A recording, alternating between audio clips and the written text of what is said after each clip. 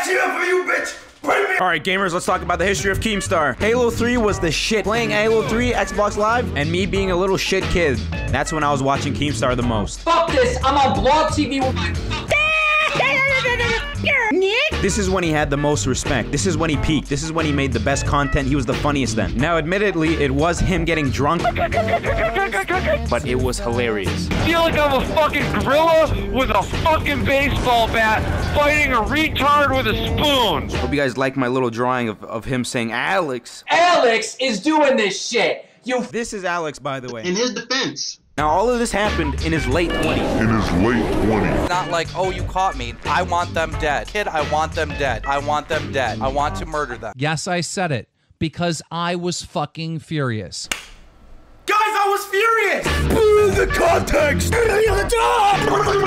I've been laughing the last hour that your mom died of cancer. This is how Keemstar functions. He does everything in his power to attract the worst in trolls. You're white, I run this world. You're black, you're my slave. And then immediately rationalizes, I'm the victim. This is not my fault. I'm a fucking saint. Like, subscribe, comment, Drama Alert Nation, 5 million. Hey, bro, don't. This is exactly what I believe. I am the fucking victim. I'm the victim of slander. I'm a victim of mob mentality based on incorrect information. He was in a clan called FAG. An abbreviation for fag, but, you know, he'll never say that. Called FAG. Not fag, FAG. He was the original clown. Nobody was more of a clown than fucking Keemstar. He made a fuck ton of YouTube accounts, and they all got terminated. He got banned after banned after banned. On Xbox, he would lose his gamertag after gamertag. Xbox after Xbox. Around that time, Keemstar started dwindling a little bit. He wanted some YouTube fame. He had no content. He was dying out. And that's when Drama Alert. iDubbbz made his content cop. Leafy and all that shit was going on, and that just made Keemstar bigger and bigger and bigger. He had no friends. The second people could turn on him, they did. But this cockroach would survive every fucking time because people wanted to see the entertainment. He centralized the drama. So no matter how big you are, if you wanted to change the public opinion, Drama Alert was the way. What's wrong with you, asshole? And that's how he holds influence. He has no respect, nothing. And that's what keeps him comfy, that keeps him happy. But the issue is, a sociopath is running the show, and we're letting him. We're letting a cockroach that's survived multiple nuclear bombs. It's not news, it's a fucking game to this guy. He thinks he's playing influencer battleship, and it's fucking working. He holds a cloud over a ton of influencers. Keemstar is paper pretending to be a brick wall. In the real world, there are pieces of shit at the top. Keemstar's not at the top, but he's in our fucking bedroom. Get him the fuck out of here. 90% of influencers, the people you watch, are worth watching. Keemstar is not. He's not worth watching. He's not worth agreeing with. He's worth the fucking door. Scarce was the only competition, and without Scarce, he stays. Hey, what's up, guys? Blatant sociopath. Such a blatant manipulator. It's only a matter of time before he just gets fucking shitstormed again and again and again. And one of them will kill him. I am the greatest entertainer on this fucking platform, period. And the only way to prove me wrong is to not watch my content, and we know you're gonna be fucking watching. Do you think every single view that comes through your channel, every impression on Twitter, is some little kid who takes in your bullshit and regurgitates it? There are people like me who see through your bullshit, who have known and been aware of you all the way, years back, and know your fuckery and how you function and how you work. You don't care about the news. There's a reason why you block hundreds of people a day. It's because your dumbass brain does not compute like everybody else's. You've gotten way too comfortable. You're letting your whole show, and those holes are gonna get fucked! Your backup plan is the fact you've already made enough money for the rest of your fucking life. Nobody gives a shit where you go. YouTube is unique, where people like you can get thrown the fuck out the door. Nobody can come in and fuck shit up without ever getting any shit. Congrats to you for being the fucking strongest cockroach in internet fucking history. Why am I still getting hate? Why? I have debunked all this shit. Why am I still getting hate? Do you care about the fucking truth? Or do you care about just hating on someone? I do not deserve this hate. Starting tomorrow, I'm returning back to Drumler and I'm doing the fucking news. News? More like a noose. Let's talk about my first impression with KEEMSTAR. I've only had one interaction with him online. He thinks he's too good for somebody like me. I don't have enough clout, you know? Everyone knows I'm a pretty good editor. There's a YouTuber called Nuda. Who the fuck is Nuda, you might be asking? Nuda was Drama Alert's old co-host. That was around a year ago from now. Now, Nuda is a fucking weird person. He's one of those really unreliable people that just tend to go and come. Nuda asked me to edit a video for him. I said, sure. I'll even do it for free as long as you let me edit for Drama Alert one day. If one day I needed to get a job in editing, saying I edited for Drama Alert, that would definitely help me. That would help anybody who edited. So I make the video, and it's a really good fucking video. It goes up, great. Nuda disappears. What the fuck is wrong with you? Then out of nowhere, months later, he shows up again and he says, hey, do me a favor and edit me another video. And like a fucking idiot, I did it. What the fuck is wrong with Twomad? I was aware that Nuda was going through actual personal troubles, and I was well aware of it, so it made sense on why he wasn't able to communicate with me and make drama alerts. I asked him, are you gonna scam me? I would never do that. Blah. I'll tell Keem, he'll run it as a headline. Yeah, no. He wouldn't run it as a headline any day of the fucking week. You don't give a fuck! And then the motherfucker doesn't message me for another few months, and then out of nowhere, he just messages me, fine. What the fuck you mean fine? I'm like, what the fuck? So how does this relate to KEEMSTAR? Well, I told KEEMSTAR about it. Since Nuda is his co-host, I asked him about it. The regular response from a grounded person with a healthy ego is to say, oh, that's not good. Let me clear up the air on this issue. But your response is just to block me. Don't waste my time with bullshit, man. Oh, it's bullshit. Your co-host scamming another YouTuber, me. Oh, that's not newsworthy. Logan Paul gives a blowjob is newsworthy or whatever the fuck. A video was uploaded on YouTube titled Girlfriend Gives Logan Paul BJ Exposed Video Not Clickbait. Truth is, it wasn't a good look for you. News channel, news! You would've looked fucking retarded because you're being a douchebag. Your response is to say, don't waste my time with bullshit and block. Logan Paul jerks you around. Logan Paul's literally just fucking using. You put him on your show with no fucking hesitation and he gets free exposure. Logan Paul is smarter than you. All I was doing is inquiring about why I got scammed by your co-host. You could've just cleared up the air, but no, don't waste my time with bullshit. What a douche. But regardless, I'm over it. That was a fucking year ago.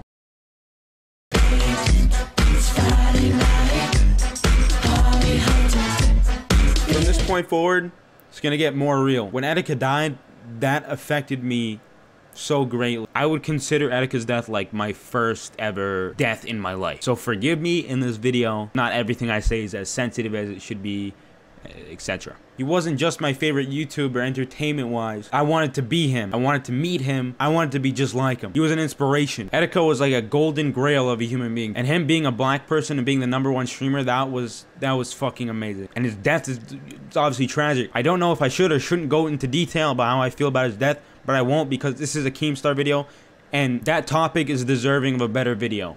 If a video at all. But this is the reason why I wanted to make a KEEMSTAR video, this topic. But the Etika stuff is just putting me off the edge. Out of everything I've said in this video, this is definitely gonna be the worst of KEEMSTAR. I'll try and make it straight to the point, and it's so bad just because it is modern day. He is middle-aged. He's a grown man being disrespectful and overstepping. KEEMSTAR harassed and clowned Etika the most out of anybody else. If you try to convince me that Keem did not know that his massive audience would go and immediately clown Etika for saying the shit that he said, I can't even take you seriously. And just the way that KEEMSTAR deflects and tries to pivot the narrative to his advantage. You can't erase your sins. You can't erase the dumb shit that you've done. You can take responsibility for it and know your place. But you've just decided your place is right in the fucking middle of the fucking thing. You're pretending like you're buddy-buddy. You're running a fundraiser. And yeah, it's great. You're running a fundraiser. Money's awesome. And it's going to mental health. That's fucking great. It's like 20K. But KEEMSTAR, humble yourself, bro. You're sitting up there doing that fundraiser and you're taking all the fucking shine. You're polishing your fucking knob right now. You're making yourself look like the god you are. You make it out to be like you were friends with Etika, like you're a buddy-buddy with him. You clown the absolute fuck out of him. Etika fans are tweeting at me saying I shouldn't stream Red Dead at a time like this. He's not my friend. I barely spoke to him. I'm worried, but there's nothing I can do. And it's Red Dead 2. Sorry, but I'm streaming no matter what. Yeah, nice one, dude. I'm sure you're buddies talking in the DM. And you knew he was vulnerable. You knew he wasn't thinking straight. Etika loved everybody. He talked right about everybody. He liked your show. Etika loved that edgy shit. When in fact, Etika liked you a lot more than you liked him. In the interview with Etika that Keemstar put up, Etika shit talked Keemstar. I don't kill people like you do sometimes. You kill that old man by calling him a I've never done anything. Get out of here. Get out of here. That's ridiculous. Listen, shut up. Shut up. Because he said, hey, Keemstar, I like you, man. I like you. Doesn't mean that what Keemstar did is respectable. Record an interview with Etika. He started yelling and rage quit. He mad because I called him out for being weak. Being weak? The dude is literally having a mental break. His brain isn't functioning correctly. What is this? What are these crazy tweets? This is the return of the Antichrist. Okay, it's the return of the Antichrist. Well, I thought the Antichrist was here the whole time. Keemstar, why are you talking to this guy like a fucking idiot? We've established you're not fucking news. So don't pretend like you're news and acting like you're fucking objective on the spot when it feels good. And when you apply that to somebody who's actually having a mental breakdown on the spot, your show is manipulation. Do you understand this video is going to millions of people? Is there any way to send more harassment to somebody than what Keemstar did in this fucking video alone? Not even including his Twitter. You're literally hearing fantasy right now, and you're baiting more and more information from him so you can record it and put it on drama. Why do people respect you for this? Just by that interview alone, you can tell that Keemstar gave no fucks about Etika.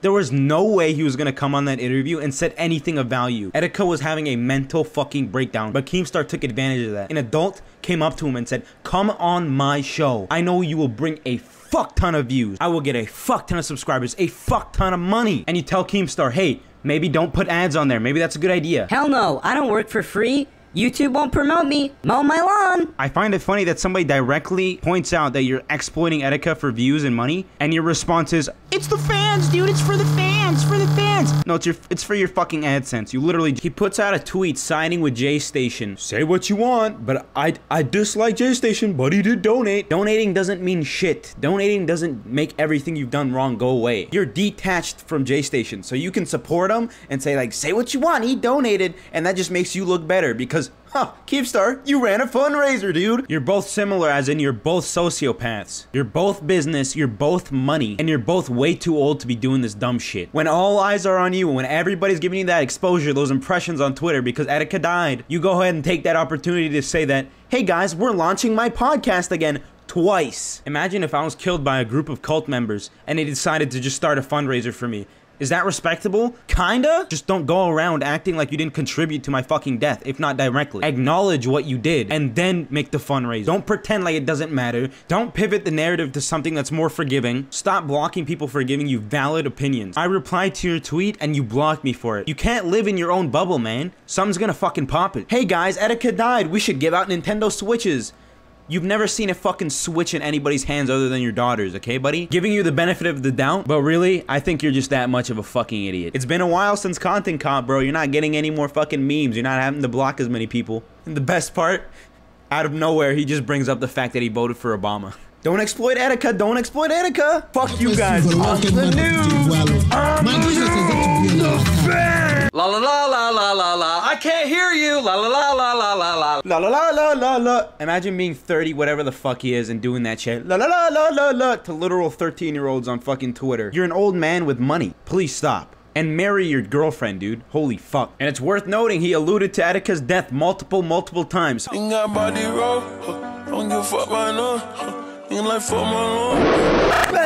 Keemstar, you're so funny, dude. You're so fucking funny. Etika crazy.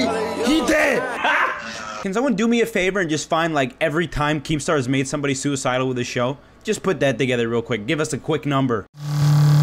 There's been a lot of tweets that have gotten a lot of attention about some of the tweets that Keem has made about Etika. He wouldn't respond to any of those fucking tweets. Multiple tweets. But guess what? Somebody that he knows made a tweet about it. So damn, here we go. I'm Keemstar. I'm diverting the narrative from me fucking up to some dick-sucking 14-year-old saying, thank you for this. Gold Glove has been mad at me for years because I reported a story about him getting swatted. His holy grudge get me banned for 2 years. You deserve to be banned. You deserve to have grudges. Has nothing to do with what Gold Glove said in his tweet. Nothing to do with that. He just has a grudge on me. He has a grudge on me. Guys, he's got a grudge on me. Every single person you have in your Friday Fortnite, I'm sure they'd rather have anybody host that shit other than you. They do it because they think they're getting in on some opportunity. I'm getting in on some opportunity, dude. Some exposure. You think they want to play Fortnite? Wake up! Wake up! There's been some really scummy people that are taking a clip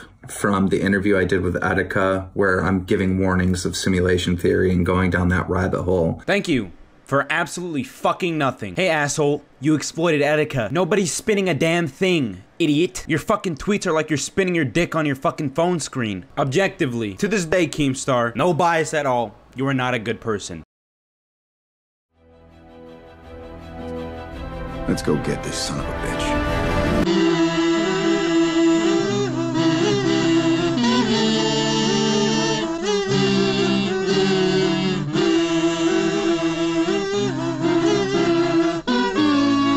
All right, let's get this over with. I want everybody to listen very carefully to what I'm about to say. Number one, seek better content. Don't watch The Cockroach. Dramaler's been the same backdrop, the same script, the same everything for years. Without competition, Dramaler lives on. Dramaler lives on, KEEMSTAR lives on. Even you could be the next fucking Scares. He misses opportunity to make his content better. That's where you come in. And then people will prefer to watch you over KEEMSTAR. Number two, stop defending KEEMSTAR. Have your own opinions, great, but don't be blind to his fuckery either. In my opinion, he doesn't care about anybody. He cares about his pockets. Don't be a sheep. He makes it awfully blatant that he's about AdSense and influence. Number three, terminate Drama Alert. Bruh. KEEMSTAR, I know right now you're like freaking out like, dude, you can't terminate me. I'm using all the loopholes in the book. Don't be proud of being a fucking cockroach. Don't be proud of sneaking through the fucking holes in the fence. In YouTube's terms of service, technically, KEEMSTAR cannot run a channel. He's already had 7 or more channels deleted, terminated. So it's a long shot, but seeing Drama Alert get terminated would be golden. Number 4, this is the last one. This one's very important. Whenever you see a tweet or a post from KEEMSTAR, hit that motherfucking reply button, find the cockroach emoji or any other disgusting ass insect and post that shit. I'll even do it right now. I'm blocked in my main, but I'm about to go on my second Twitter account. Today is Friday Fortnite. I'm gonna get that cricket emoji. That's the closest you can get to a cockroach. Here we go. Cricket. Fucking bug. I'm not triggered. I'm not upset. But like, if you want to go farther even, get the boom emoji for boomer. Gang gang. Slander. I'm a victim of mob mentality based on incorrect information for the sole intent to send hate to me, hate to my...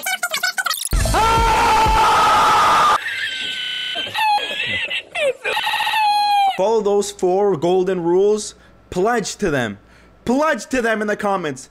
Pledge! Whenever you see a KEEMSTAR post, insect. It's easy, dude. It's like getting up in the morning and drinking your cup of coffee. It's routine. Don't make it a chore. Make it easy. You get blocked, that's it. You've done your job. You're a proud soldier. Rip to the brother. Pledge your fucking soul to those 4 golden rules, and Belle Delphine will DM you just like she DM'd me. I promise. The fucking KEEMSTAR Act has been signed.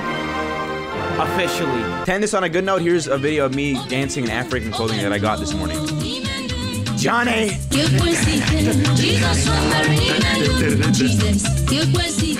Jesus.